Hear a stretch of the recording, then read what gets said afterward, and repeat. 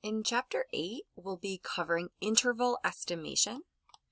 The best way to use these videos is to watch with your notebook, take notes, pause the video often, and attempt the U-Try problems on your own by pausing before the solutions are shown. In 8.1, we're going to be covering confidence intervals for the population mean. So remember that the population mean is mu. And in this section, we'll be covering when the standard deviation is known. So what does it mean to estimate with confidence? So one aspect of statistics is estimation, which is the process of estimating the value of a parameter, so from the population, from information obtained from a sample. So you've encountered estimation many times in your life, the average amount somebody pays for their health insurance. That's based maybe on one small sample, but you can estimate with confidence based on maybe how many times they did the sample or things like that. 8% of people surveyed in the US said they participate in skiing in the winter.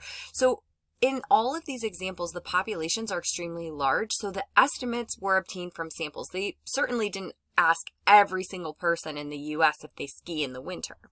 So how can you say with confidence that your sample, your study is correct? How do you estimate with confidence? And that's what we're going to be talking about. So we've got the point estimator. Now, I just want to point out that your textbook uses capital P bar, but what I use and what most textbooks use is P hat, and you'll also see lowercase p bar. These are all the same symbol. So we use point estimators. So X bar, this would be the sample mean, and P hat is our sample proportion, and those are our point estimators. And the value of the point estimator is derived from the given sample. So for example, X bar is equal to 96.52 miles per gallon. That's the point estimate of the mean for all green cars, right? So it's a sample mean. And then P hat 0.32 is the point estimate of the proportion of teenage students to all students in a given university. So what is a confidence interval? An interval is a range. So a confidence interval provides a range of values that with a certain level of confidence, 90%, 95%, it contains the population parameter of interest, so the mean or the proportion. Sometimes they call it an interval estimate. So to construct a confidence interval, it's the point estimate and plus or minus the margin of error. So in this case, our point estimate is X bar, our sample mean, plus or minus, and the margin of error is the z-score times the standard deviation. Okay? And this is the variability of the estimate. So let's look back at the empirical rule for a moment. So the empirical rule we covered, we've got these percentages, and they're basically between plus or minus the standard deviation. And they're the standard deviation times 1, 2, 3. The z-score times the standard deviation. So this was with 68% confidence, we could say that our data falls between these. This is our confidence intervals for our empirical rule. So when we construct the 95% confidence interval for mu when sigma is when sigma is known, we are going to be using the normal random variable z. Similarly to the empirical rule, we're trying to find out the range at which we can be confident, or at what percentage we can be confident that the mean falls within those values. How we want to make sure we word our confidence is we want to say with whatever the percent confidence, so with 95% confidence, we can report that the mean falls between and then the values of that interval. So that's how we interpret the confidence interval. With whatever percent confidence, we can report that the mean falls between those two values. So to construct a confidence interval, for the mean, when sigma is known, we are going to need the sample mean, we're going to need the z-score, sigma, and n, and then remember that this right here is our margin of error. So if the directions ask you just for the margin of error, you just have to calculate that. So let's do an example. A sample of 25 cereal boxes yields a mean weight of 1.02 pounds of cereal per box. Construct the 95% confidence interval for the mean weight of all cereal boxes. Assume that the weight is normally distributed with a population standard deviation of 0.03. All right, so first we are dealing with a 95% confidence level, and they tell us that a mean weight of this sample is 1.02. We know that it's a sample of 25, and they give us the population standard deviation of 0.03. So when we go to construct this, we have the point estimate plus or minus the margin of error, and the margin of error is our z-score times sigma over the square root of n. So the main thing we're missing here is our z.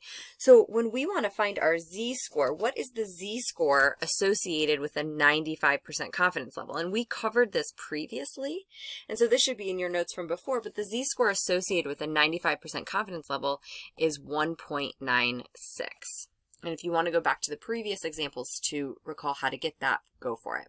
So we'll say here that to find this confidence interval, we'll just plug in, that's 1.96, 0.03 divided by the square root of 25. So when you're calculating this, you want to calculate the margin of error first. So you'll type this into your calculator first, and you'll end up with 0.01176. So this right here is our margin of error. And then if we want the confidence interval, sometimes you can just leave it like this. That's the confidence interval. We can round it here. We could say 1.02 plus or minus 0.012. And that could be the answer. You can also say with 95% confidence, if they want you to interpret it, that the mean weight of all cereals fall between, and then we would add. So we would do the subtraction first to get our lower limit between, when we subtract those, we get 1.008, and to get the upper limit, we would add that, oops, and we would get 1.032. If you'd like to read that or see it written out, there you go. Go ahead and give this one a try. Press play when you're ready to see the solution. And there you go. So what happens if the confidence level is something other than 95%? When it was 95%, we knew that the z-score is 1.96. So if we have the level of significance, that is our alpha, confidence coefficient is 1 minus alpha, and then the confidence level is 1 minus alpha times 100. So when we're determining the confidence level, the difference here is just that we are going to be taking that z-score that we get, that critical value there, and placing that in. So that's all that that means. And we can find this value, so when we'll be given alpha, right?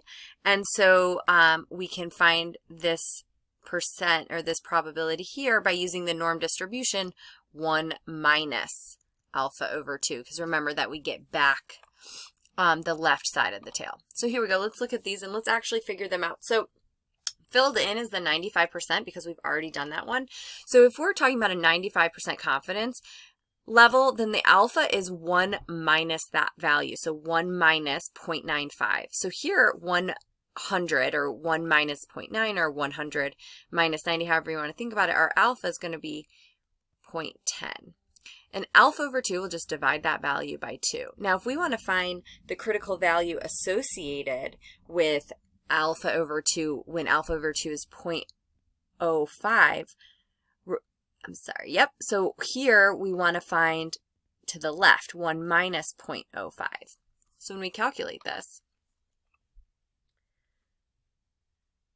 we're going to do norm.dist, and our we're going to be doing norm.inv because we're trying to find the z-score. We have the probability. We know that it's 1 minus 0.05, and it's standard, so 0 and 1. So the associated z-score with 90%, the critical value here, so it's the critical value down here, we get 1.645. So when we're talking about a confidence level of 90%, our associated z-score is 1.645. We can do the same thing with 99%.